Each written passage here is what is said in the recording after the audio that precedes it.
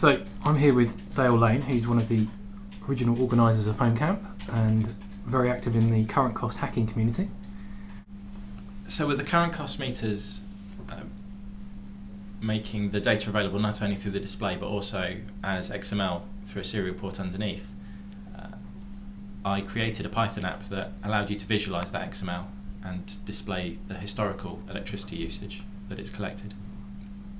Okay, so let's have a look. The CurrentCost app is a Python app that reads data from CurrentCost meter, downloading it either directly through a serial connection or downloading it from a remote meter over MQTT. So what's MQTT? MQTT is a messaging transport protocol created by IBM.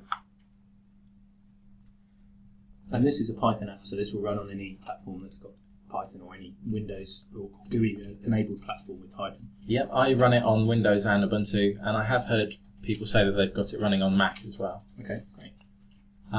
The app uses different tabs to show different elements of the data or to show it in different ways. This graph is showing the hourly historical usage. By default, when you open it, it's just showing a week, but you can zoom out and pan around and see whichever sort of time periods you're interested in. And the same for daily usage. And what are the green bars? The green bars make it easier to spot the weekends. So I've got blue for weekdays and green for weekends. And again, if I zoom out, I can start moving around. You've also got the ability to annotate things of interest, so to remind yourself several months later of why you had a particular peak. Oh, I see. And again, the same for monthly data. This bar that's on all the graphs is a target that I've set myself. You can tell it how much you want to spend a year on electricity, and then it just gives you that as a bar drawn on the graph. So you can. So it's working out what your daily usage would need to be to achieve that price. And for monthly, where it perhaps makes more sense, you can see in the winter, yes, I'm going to go over it a bit. In the summer, I'd expect to be under it a bit. But on the whole, I'm keeping to my target. So it's a nice way of seeing roughly are you keeping to and how much you're spending as an annual thing. Right. As well as just showing the history, it also shows averages. So this is what an average day in my house looks like. So you can see I use the most electricity between 7 and 9 at night. And an average week. Tuesdays and Sundays are my big days. Saturdays, I guess we tend to go out, so that's why it's slightly reduced. Right. You can also get live data, which is shown on here as the red line. Okay.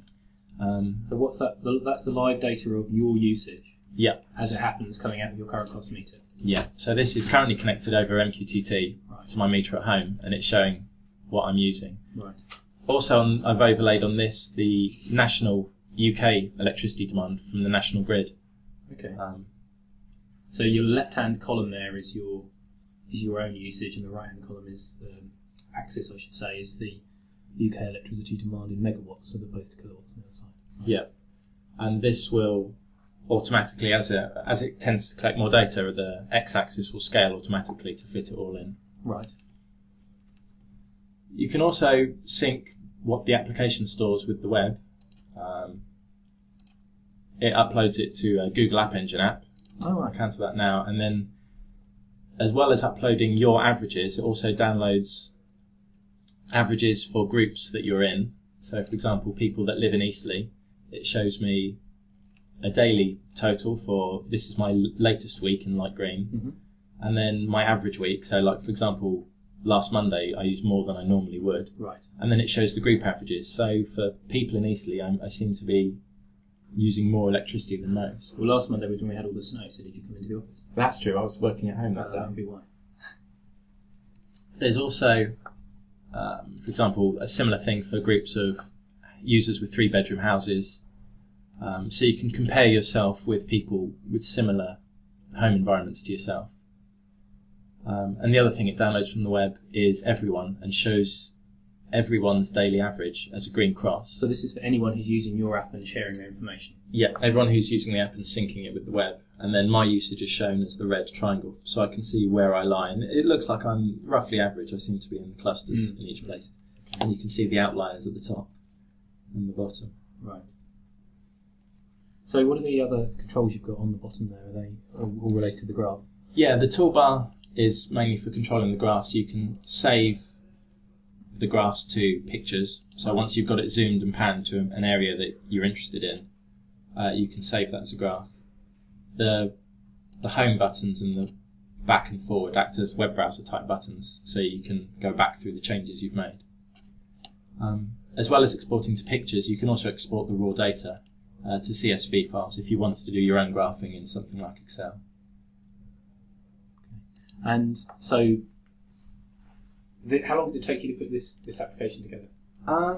I've been playing with this off and on for months now. It's something I keep tinkering with and adding to when I have a new idea. But there's probably a fair bit of work that's gone into it now.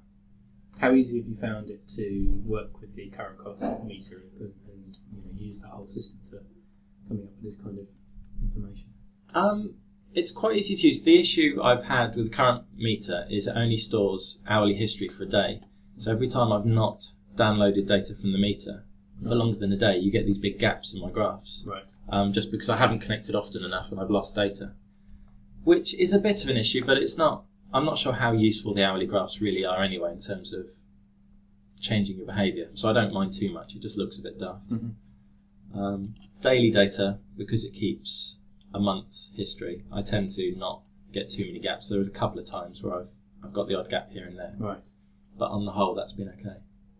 Have you got further plans for this? This is on Google, available on Google Code, isn't it? Yeah, the code is all open source. So if anyone else wants to contribute, they could.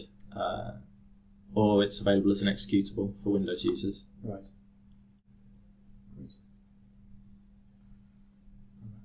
That's really updating. Yeah, there's the other thing that I did is you can change the access to display by money instead of watts. So for some users where a kilowatt hour isn't perhaps very meaningful, seeing how much you've spent, like I can see that yesterday I spent about £2.40 on electricity, is a bit more, makes it a bit more real.